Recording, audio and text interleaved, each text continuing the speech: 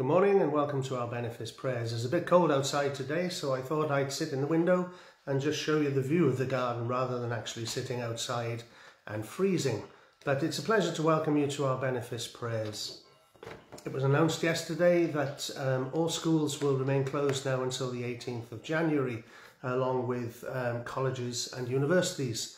So for your personal prayers today, I'd like to invite you to simply pray for anyone involved in education, for those who are teaching, for those lecturing, for those who are the support staff and the ancillary workers in our places of education.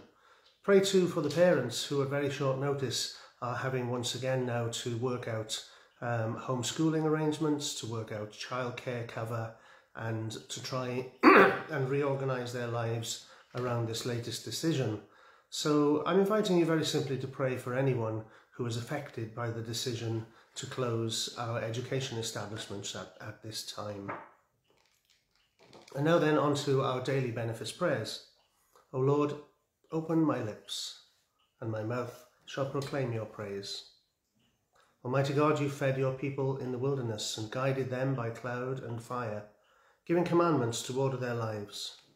Give us eyes to see your purpose, perseverance to follow where you lead, and courage to know the truth that sets us free, that our lives may be blessed and your will may be done.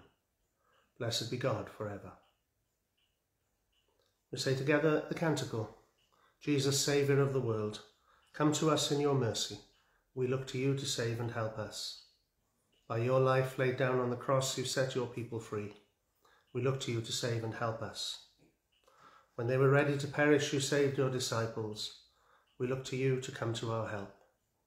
In the greatness of your mercy, loose us from our chains. Forgive the sins of all your people. Make yourself known as our Saviour and mighty Deliverer. Save and help us that we may praise you. And when you come in your glory, make us to be one with you and to share the life of your kingdom. Glory to the Father, and to the Son, and to the Holy Spirit, as it was in the beginning, is now, and shall be forever. Amen. God speaks to his people through the prophet Isaiah. Do not fear, for I am with you. Do not be afraid, for I am your God. I will strengthen you. I will help you. I will uphold you with my victorious right hand. This is my comfort in my trouble. Your promise gives me life. We say together, God the Father, have mercy on us. God the Son, have mercy on us. God the Holy Spirit, have mercy on us. Let us pray. Be exalted, Lord, above the heavens. May your glory cover the earth. Renew your church in holiness and give your people the blessing of peace. Keep our nation under your care and guide us in justice and truth. Let your way be known on earth, your saving power among all nations. Do not let the needy, O God, be forgotten, nor the hope of the poor be taken away. Guide those who serve in public office, that they may work for the common good.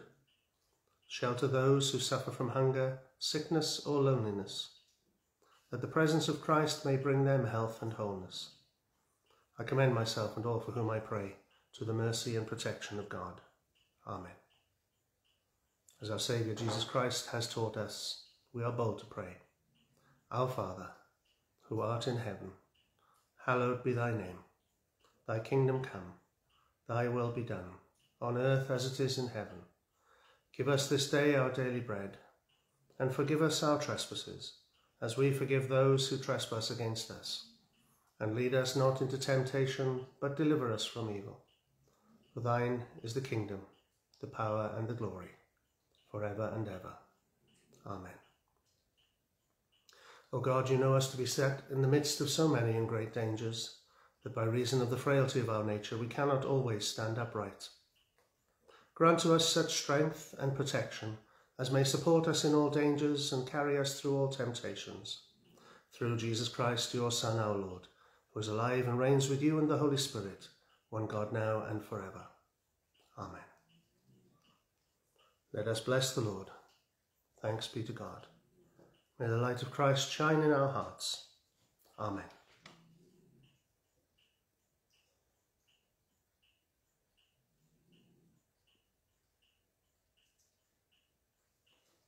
Well, thank you for excuse me. Thank you for joining me for our daily Benefice prayers here today. And I'm not sure yet whether we will be streaming a service at 2 o'clock tomorrow afternoon from All Saints in Land of North. It all depends on the decision as to whether churches are or are not remaining open. We're still awaiting that decision, but I'm assuming for the moment that nothing has changed. So hopefully the service will be streamed at 2 o'clock tomorrow afternoon from All Saints in Land of North, and then at 10 a.m. From St Mary's Church on Thursday morning. If that changes, I'll post some information on Facebook. We'll get Andrew Edgar to email things out through our usual Benefice contact lists. So keep an eye on your emails, keep an eye on Facebook, and if anything changes as a result of yesterday's announcements, we will let you know as soon as possible. But however you're able to join me, I look forward to you joining me once again to join in prayers, either in church or here from the rectory, as we move forward together in this next stage. So maintain your daily exercise for your mental health and your well-being. Maintain your spiritual exercises in prayer for your spiritual health and your relationship with God. And I look forward to joining you.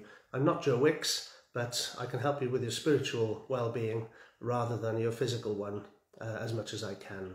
So I look forward to seeing you tomorrow morning. God bless. Oh, sorry, tomorrow afternoon. God bless and goodbye.